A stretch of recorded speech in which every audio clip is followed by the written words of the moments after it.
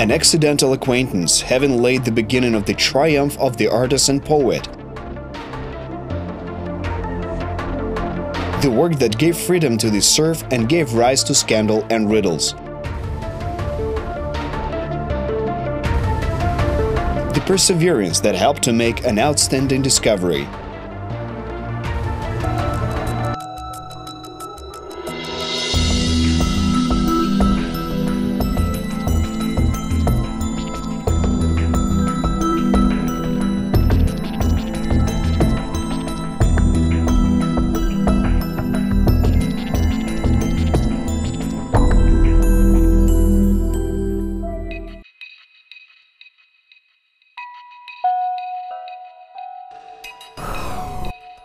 The Taras Shevchenko National Museum. There used to be 47 rooms with 40 fireplaces and stoves. Today there are 24 rooms with more than 4,000 exhibits. And there, where there used to be a passage through to the courtyard, there is now a luxurious lobby. In the past, only the select few could enter this building. Now everyone who so wishes can see the exhibit that forever changed the fate of the future artist and poet.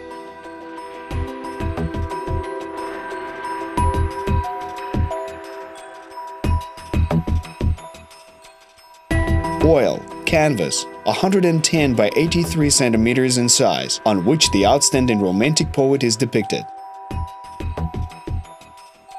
It looks as though he is looking at us from eternity. The portrait was truly outstanding.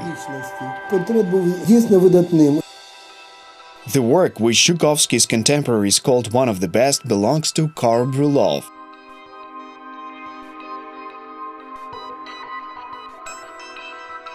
Without exaggeration, perhaps the most famous, most influential artist at that time. But the canvas on which a great mission was entrusted was quite a difficult one for the recognized master, and almost immediately caused scandal and gossip, the echoes of which can still be heard now.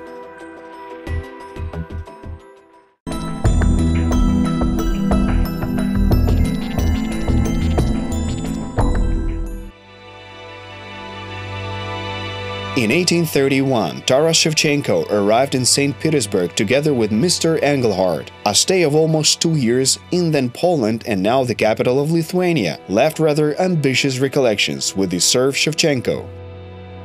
He returned and was sure he wanted to be involved in drawing professionally. The realization of his desire was also facilitated by the atmosphere into which Pavel Engelhardt immersed himself in this new place of residence. The nobleman decided to start the same luxury accommodation as his brother Vasily.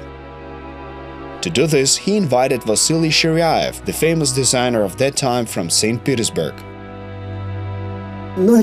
Pavel appointed Shevchenko as his supervisor, so Taras looked after everything. The master saw that Shevchenko had an inclination towards painting, so he sent him to Shiryaev's workshop. During the day, Shevchenko listened to and carried out instructions of the master, and at night he visited the summer garden to depict statues. He quite quickly became one of the best students at Shiryaev's artel. Shiryaev had an order for the decoration of theaters, but he didn't have an artist who knew how to paint ornaments. And only Shevchenko could make such decorations here. Shevchenko was attentive to various tasks, not only to copying, but also to studying various elements of culture.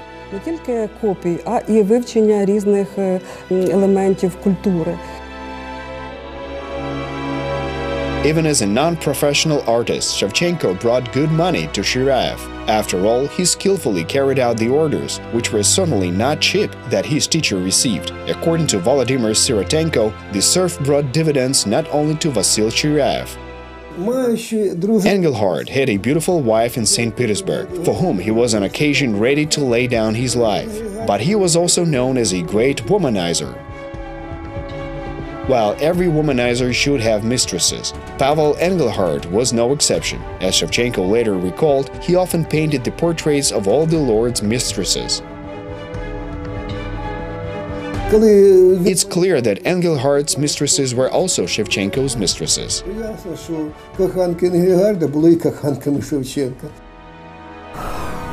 In the summer of 1836, the latest nighttime visit to the summer garden became a fateful one and laid the foundation for the gossip still doing the rounds regarding the portrait of Zhukovsky.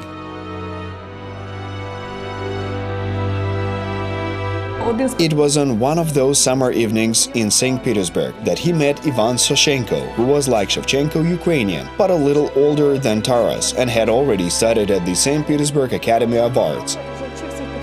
And it was Soshenko, the very person who noticed his talent, not as a painter who will paint aristocratic estates, which is what Shevchenko studied at Shiryaev's, but as a person who can make a good career as an artist for himself.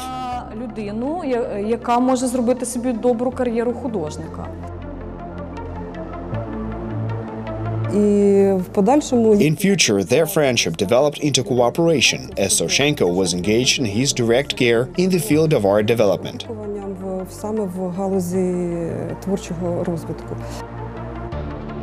Thanks to Soshenko, Taras Shevchenko was among the creative elite of then St. Petersburg. By the way, there were a lot of people from Ukraine, talented people who were educated in the capital of the then Russian Empire, actively worked there. Shevchenko visited literary evenings at Yevhen Hrybinka's house and met influential people there.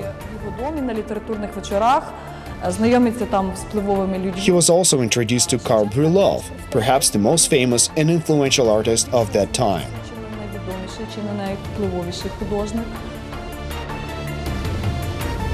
His friendship with Ivan Soshenko and his further recommendation regarding training in the Society for the Encouragement of Artists enabled Shevchenko to acquire certain skills, and those works, which he created at the Imperial Society for the Encouragement of the Arts, were shown to Brylov. It's possible that Brylov saw some things that he liked and was interested in when he evaluated them.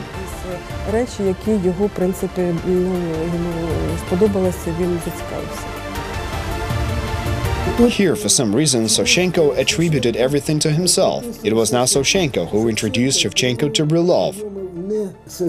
His acquaintance with Brylov was due thanks to another acquaintance with Ukrainian writer Yevhen Hrybinka, and those, in turn, were introduced by a friend of Ivan Soshenko, Ukrainian painter Apollon Mokritsky. He, like Hrybinka, was a high-ranking nobleman. They both studied at the Nizhyn Gymnasium of Higher Sciences. A Russian writer of prose of Ukrainian Carpatho-Russian origin by the name of Nestor Kukolnik belonged to this society in Nizhyn. Hrybinka and Kukolnik were good friends of Karl Brylov.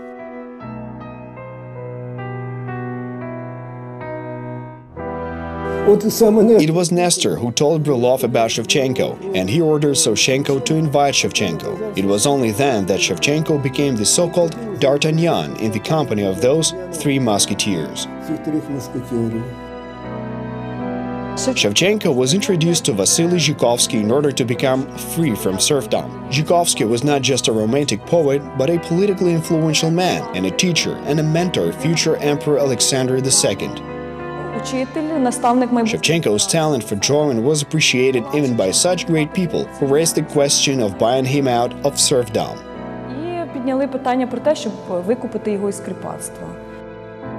The ransoming of Taras Shevchenko was an exceptional event. It was a whole process that for many years remained enveloped in disputes and passions, and in secrets and riddles to this very day. Today, an exhibit presented in the Taras Shevchenko Museum is a reminder of the psalm uttered by Engelhardt. He argued that he had spent money on the education of his serf Shevchenko, and that's why he asked 2,500 rubles for his freedom. By comparison, it was not a small amount, because an ordinary serf could cost 300 to 400 rubles. But there are cases when actresses, actors and musicians were released for 500 rubles. This was a large sum, but not the highest recorded in those days.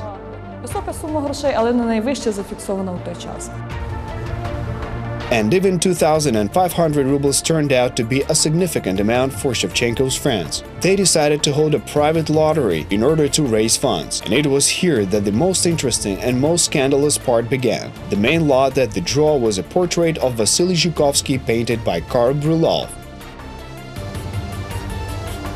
Чому портрет But exactly why a portrait of Zhukovsky? First of all, Zhukovsky was involved in the issue and agreed to pose for portrait. Secondly, with a certain commercial purpose in mind, the imperial family were far more likely to buy a portrait of Zhukovsky than a portrait of a person they did not know. So perhaps it was for this reason that they chose this author, Brylov, and then Vasily Zhukovsky, a well-known and influential person in the imperial family. Впливової імператорській родині людину Василя Жуковського. On April 2, 1837, the portrait of Vasily Zhukovsky, which Brylov began to paint, was already in the making, and work on this portrait continued right up till April 30th, 1838. It so happened that Zhukovsky, whose portrait was not yet ready, went on a long journey with his pupil, heir to the throne Alexander II. First it was to Siberia and then to Europe, but the portrait wasn't completed even after they had returned. Brylov's nature was such that if he was not able to complete a picture immediately, he could not complete it. And so students of the great Karl completed the work, which was ordered for the royal family. Therefore, it was impossible to entrust it to one of the students. Brylov drew 3 sketches of Zhukovsky. Nevertheless, on May 4, 1838, a closed lottery draw was held for the as yet unfinished painting.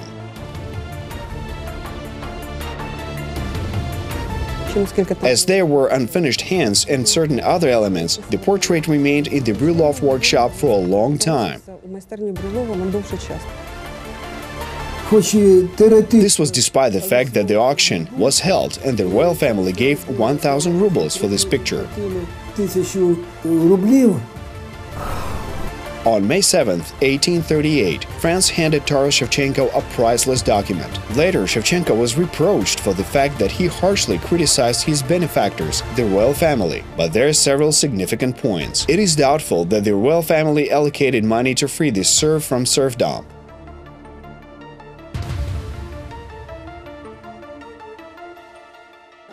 It most likely paid money for the portrait of Zhukovsky, a well-known man who was close to them, by Karl Brylov. In addition, it is known that the document freeing Taras Shevchenko cost 2,500 rubles. The royal family gave only 1,000, less than a half. Where did the rest come from?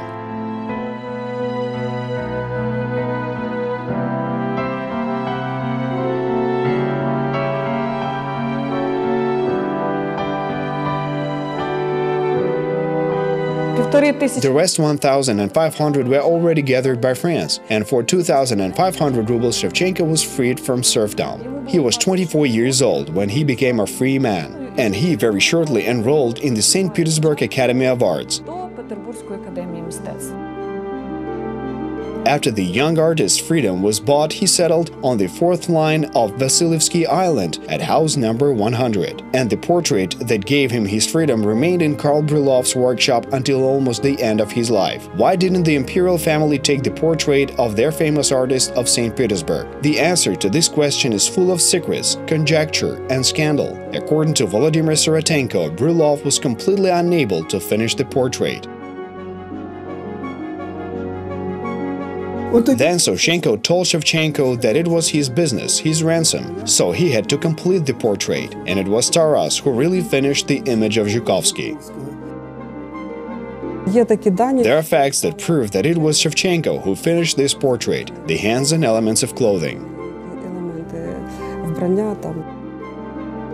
Supporters of conspiracy theories are certain that the royal gendarmerie was able to find out who actually painted the portrait of Zhukovsky, and the imperial family disdained the work of a serf's brush. The mystery does not end there. It is known that after Brylov's death, the portrait was bought by the Tretiakov Gallery.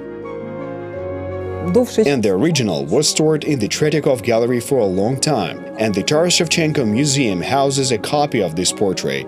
But when we got in touch with the Tretyakov gallery, we were presented with official information that they do not have this portrait, and the original, the very original, that Brylov painted and in which Shevchenko was involved, is actually being kept in the Taras Shevchenko Museum.